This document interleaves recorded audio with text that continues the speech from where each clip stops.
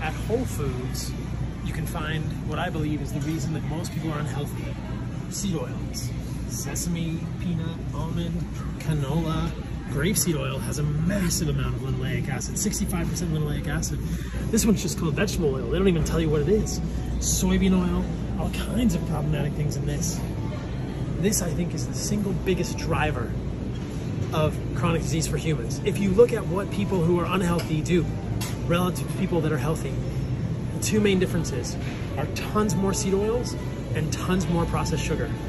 This is the main driver. Avoid this and avoid processed sugar.